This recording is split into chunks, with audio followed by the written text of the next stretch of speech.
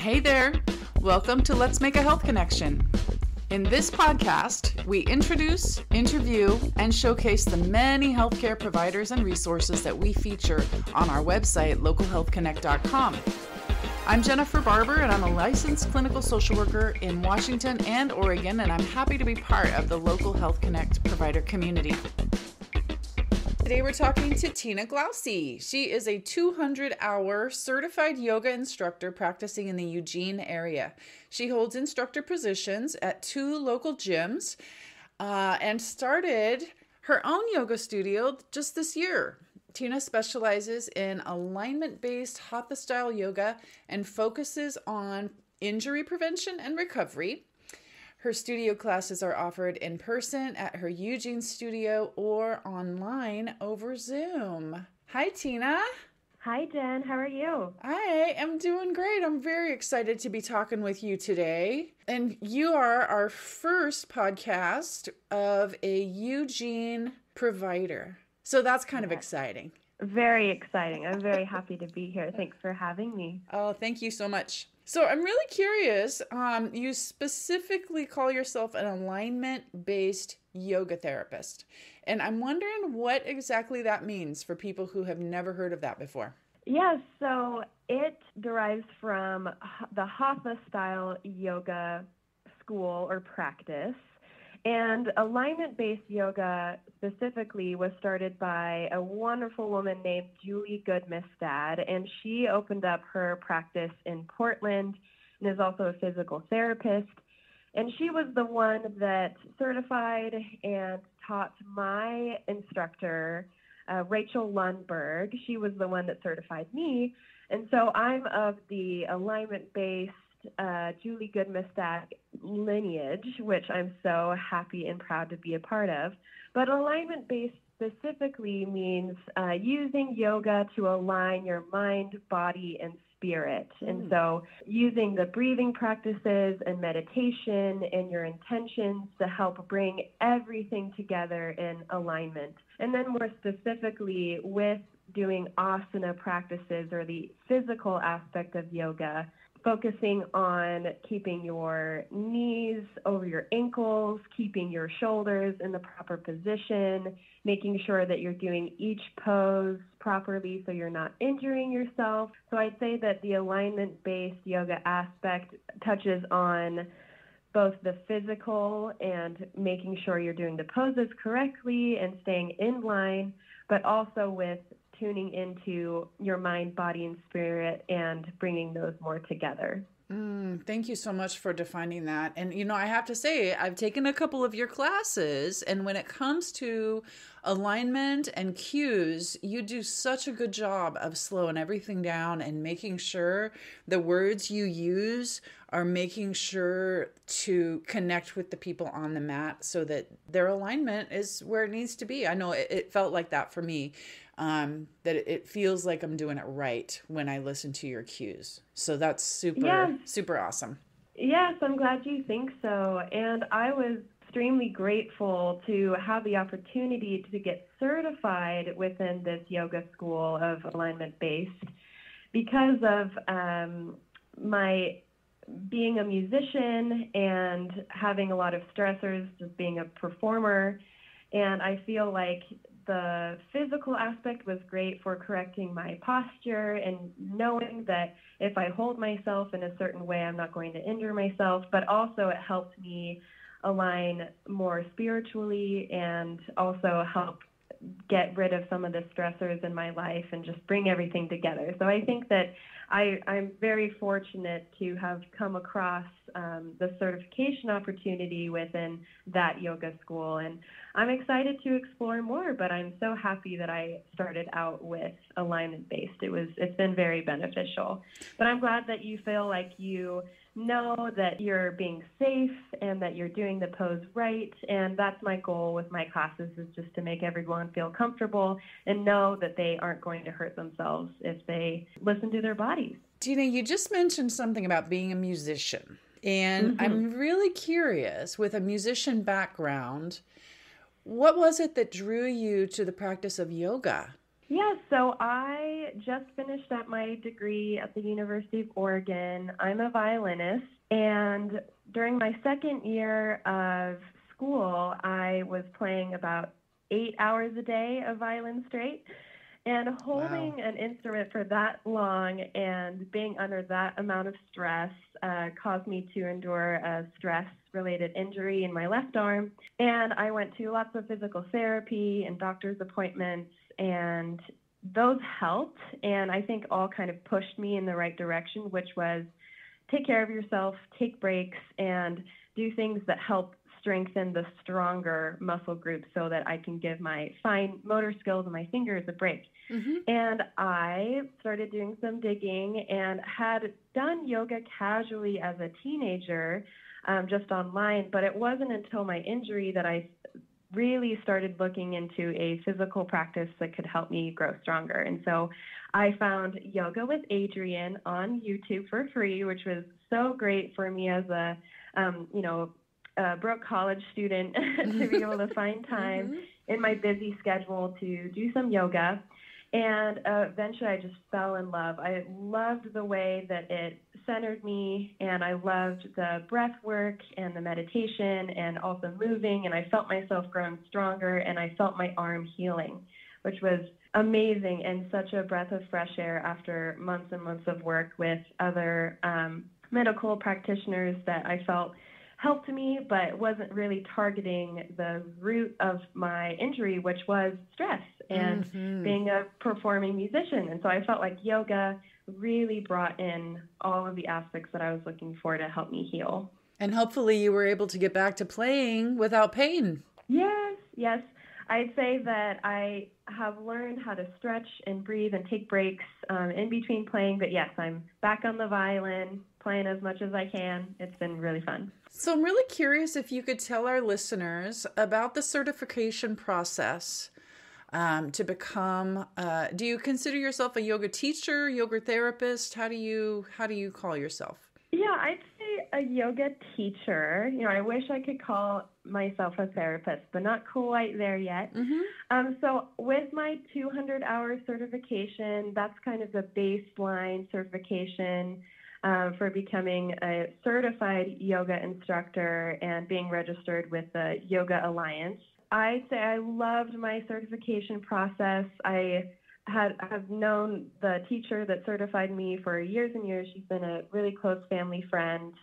I'd say that it was different for me because I got certified over Zoom. It was peak COVID time. I think that pushing myself to do yoga online has helped me learn how to teach online. And with this new world of ours, hopefully, that will probably be a skill that I'll use for the rest of my yoga teaching career. So over Zoom wasn't ideal, but it still was a great opportunity, and I learned a lot and was still able to connect with my fellow yoga teacher students. I'd say that especially with Rachel Lundberg, who was the one that certified me in the Lundberg Yoga School, she did a great job of letting us personalize our yoga teaching certification.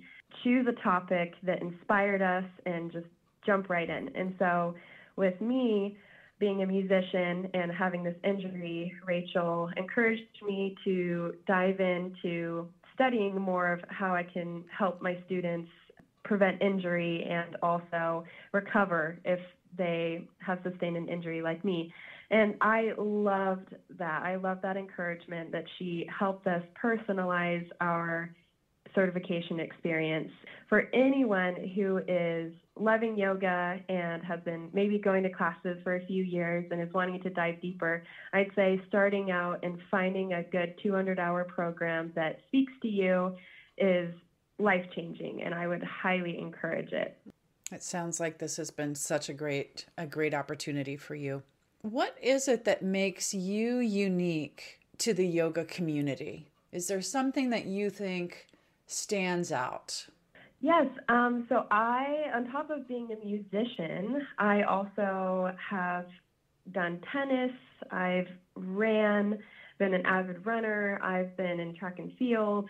I've danced. And so I'd say that I've kind of dipped my toes into a lot of different athletic fields as well. And so I know what it means to put a lot of stress on your body and to be on your feet all day and to maybe sit at a desk. And so I've also had a lot of time to come up with ideas of how to help people that may be in different fields. And so I think with me, even though I'm, pretty young, I'm only 23, I've lived a full life and tried a bunch of different things. And I try to bring that all into my yoga classes and try and make it applicable to each person.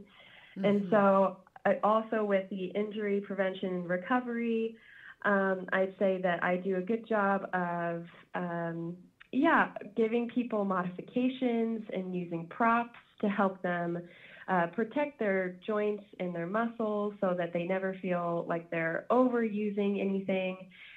Also, with me being certified online, and I briefly mentioned this before, I'd say that I have tried my hardest to adapt my yoga studio to be enjoyable over Zoom and the virtual experience as well. I know that a lot of people who have shown interest in my classes have said, well, I'm not so sure about taking the class online or with a mask. Thank you. Can you walk somebody through step by step how they might arrange a virtual class? So step by step, where would they go online? What would they click on? How would they get connected to you? Yeah, for sure. So I have a Facebook page. It's called Tina's Yoga Studio. And on there, I have a list of my classes that I offer. It's kind of in flux right now, but I have my all levels Saturday class at 10 a.m. And so you can click on my Facebook page and then click on events, and you'll see the dates and the times listed for the classes that I offer.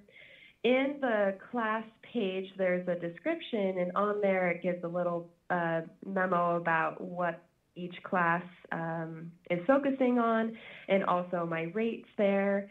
And I accept cash or Venmo or some other sort of payment. Just shoot me an email. My email is listed on there. And once you have an idea of how you'd like to get your payment to me, I will then send you a link at the end of the week. So I usually send out the Zoom links about a day before the class, so you can expect to see it in your inbox.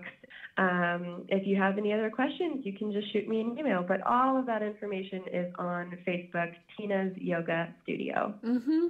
Awesome. Now, I'm just making it, I'm just boiling it right down. So if someone had a computer, they would click on that link and they would need to have a camera. Is that correct? Yes. I also am totally okay with students keeping their screen off. I have a few students that prefer to keep their camera off. But yes, having access to a computer that has a Zoom account, you'll need to click on the Zoom link, and then it'll pull up the Zoom meeting, and you're welcome to keep the camera off. Again, I want everyone to feel comfortable and welcome and safe in their space. So if you feel more comfortable keeping your camera off, no problem. But some people like to have their face shown and wave and say hi and chat with the community for a bit beforehand and after. Good. I think it's kind of a given that most of us know how to navigate this, but I think there might be some people out there who, like I said, have never done this before, maybe never taken a yoga class, maybe they've never even Zoomed a class before, and so I think it's very helpful to really just step by step. So thank you for doing that. Yeah, of course. You had mentioned something about all levels yoga on Saturday. Do you have other classes as well? Yeah, so I'd say that all levels yoga, I try to cater it to people that have any level of experience. So maybe they're walking in and it's their first ever yoga class, and maybe they've been practicing for years and years. We also don't use any props, which, to be honest, Jennifer, has been a challenge for me because as an alignment-based certified yoga instructor, keeping people safe and helping them find do come in and out of the poses properly and staying within that aligned yoga medium without props has been a challenge because I was certified using straps and chairs and blocks and blankets. So I say that the true alignment-based that Julie Goodmistad started up was with the idea that there would be lots of yoga props around, but in our more virtual-based and COVID-safe world, we're not able to use props in person. And so to keep it kind of on the same level for both the Zoom people that are at home and may have some access to props and those in the studio, I've decided no props. Well, that's all right. It's been fun. And then I also offer a Sunday family yoga class. So that's offered at 10 a.m. on every Sunday, and that's virtual only. And so because everyone's in the comfort of their own homes and hopefully has access to a chair, maybe a few blankets and some books if they don't have yoga blocks or a belt or a scarf if they don't have a yoga strap. For that class, I kind of bring up the heat a little bit. So I will work people in and out of more advanced standing poses and help them see how props can be useful for helping their muscles relax into these deep stretches. And I'd say that the Sunday family yoga class is at times a little more advanced. Sometimes we kind of take a couple steps back and do more of a restorative yoga practice, but the Sunday family yoga has been super fun for me to prepare because then I get to really push people and explore the deeper, more advanced poses with the help of all of the props. So that's been really fun. And then another class that I'm thinking about adding to the schedule is a more gentle and restorative yoga class on Monday nights. That'll be at 7:30 p.m. And again, all of the information and class descriptions are on Facebook, Tina's Yoga Studio. So for the gentle and restorative yoga, we will focus more on meditation and deep breathing and some stretching and strength practice, but mainly sitting and using props and the comfort of your own home to relax deeply and to prepare for the week ahead. And so I chose to offer an evening class, so just in case you work on the weekends or can't make the morning classes work for your schedule, you can hopefully join us in some gentle and slow and restorative yoga practice on Monday nights. So great that you're offering those options. One last question. If somebody wants to find you and have a class in person, where might they find your studios? Perfect. Yes. So I rent out an hour every Saturday at a studio called Platform 360. And a few other classes are offered there. It's a great space, big windows, plenty of light, and it's on the second story of a building, and so it's not as accessible for those that can't climb up 2 flights of stairs, which is sad for me, and I may end up choosing to rent out a different space. But for now, that's what's working. But it's on 18th and Willamette, so downtown Eugene area. And it's been a super fun space for now, and Tina's Yoga Studio may be moving elsewhere, but it's been a really fun space and actually very convenient for me. That's so great. And I'm sure that if you are going to move or change spots, that will be updated on your website, correct? Yes. Great. So the in-person Platform 360 address is listed on my Facebook page with the all levels yoga class, because that's the one that I offer in person. The other 2 are just online for now. And for those that may be a little hesitant doing online classes, I know for me, I started with yoga just online. I hadn't attended an in-person class for a very long time until I just recently started teaching at the gym. And you know, it's convenient, it's fun, you're in the comfort of your own home, and we do try our best to connect as a community, even though we're not in the same physical space. So hopefully that won't turn you away and that if you're interested in doing some yoga, you'll still join with us online. Tina, thank you so much for talking with us today. And I hope that somebody out there, multiple people out there have heard you and feel like they've made a health connection today. Oh, thank you so much for having me, Jennifer. It's been a pleasure speaking with you.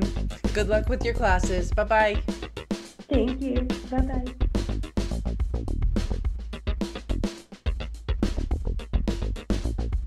Thanks again for listening to Let's Make a Health Connection. Find us online at localhealthconnect.com, as well as Facebook, Instagram, and Twitter. Links and show notes for this interview are available on our podcast page. These interviews are really fun, and I hope you made a health connection today. We'll talk again next time.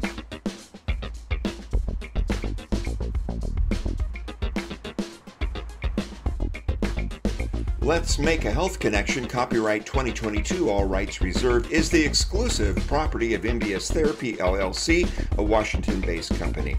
Local Health Connect is inclusive and does not endorse any political or religious group. Thank you again for listening, and we'll see you next time on localhealthconnect.com.